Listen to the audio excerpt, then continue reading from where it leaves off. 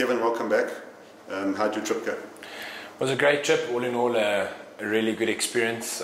Obviously, it was surreal being in that environment and that setting, and I'm sure you can echo that. It was amazing walking to the ring with thousands and thousands of fans, some cheering for me, some jeering, but just the atmosphere was absolutely electric, and honestly a feeling that I'll carry with me for the rest of my life. The fight result didn't go your way. Let's just talk about that. Round one, you were all over him. Yeah. Obviously in round one, I was feeling him out, and he put together a combination. He threw a hook to the body, and I countered with a 1-2 over the top. And I landed him flush on the top of the head, which obviously sent shockwaves down his body, resulting in obviously a twisted ankle or knee, whatever it was. But let's not forget that the punch that dropped him is what damaged his leg. Then obviously he gets back up to his feet, unsure of what happened. I try to put the pressure on him again. He takes a knee. The ref counts him up again. He gets back to his feet. I try to put the pressure on him again to end him. He takes a knee. And then it was at that moment that the round obviously was ended at 2 minutes 49 seconds, which allowed Daniel to go back to his corner and recover. And then obviously in his corner he said to his trainer, what happened?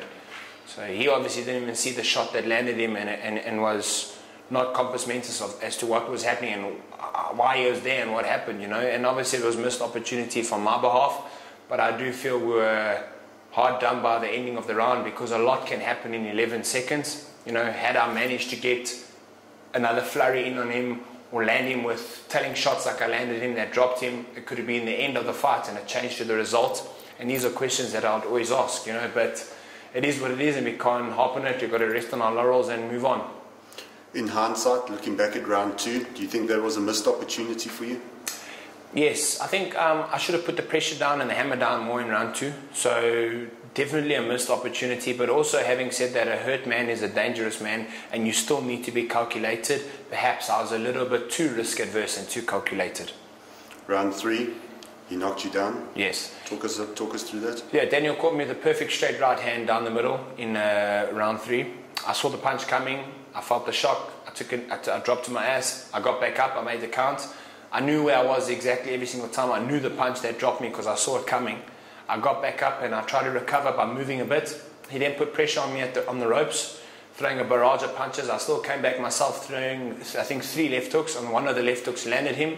He then caught me with a superb uppercut through the middle. And when he caught me, I felt it happening the whole time. So it wasn't like I wasn't there or I didn't know what was happening. I then heard the end of the bell go at the end of the round, and that was it. It was over. So obviously I got hurt from being dropped, and I got rocked on the ropes, but I wasn't down on my back.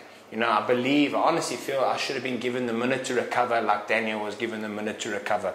Obviously referee Howard Foster didn't feel that way, but I believe in cases like this, in championship fights, you have to give the fighter the benefit of the doubt to recover.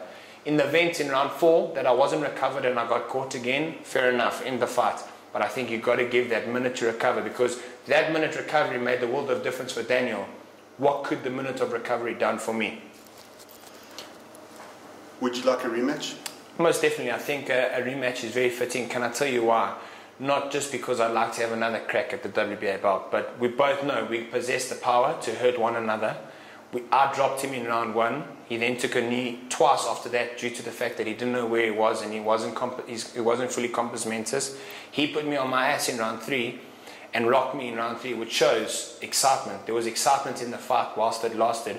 So a rematch is most definitely fitting. I'd love the opportunity for a rematch, but the most important thing is to settle the score. Daniel beat me based on the fact that the ref jumped in and stopped the fight.